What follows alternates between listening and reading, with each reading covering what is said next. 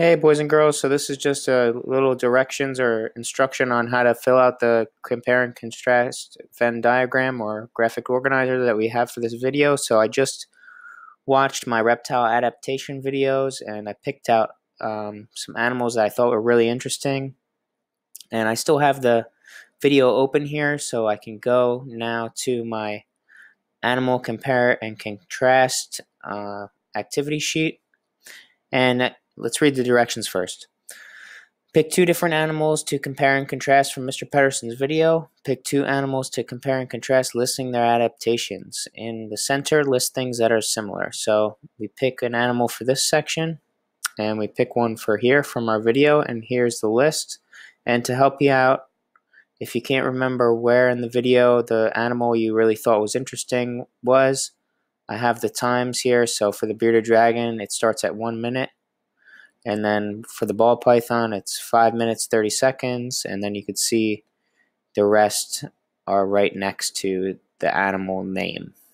So say I really liked the ball python and the green tree python. So now I have to pick out some adaptations from the video. Now some of the adaptations for the ball python, they hide in a ball to get away from predators. So that's one of them. And then you would keep going and list as many as you can for each species. And then for the green tree python, one of its adaptations was very long teeth to hold onto its prey. Right? And I'll list one thing other than the given one that I already gave you that's the same for both. Both use constriction to eat their prey. Or say slash both are constrictors. Right, so those are some examples of how to fill out this organizer.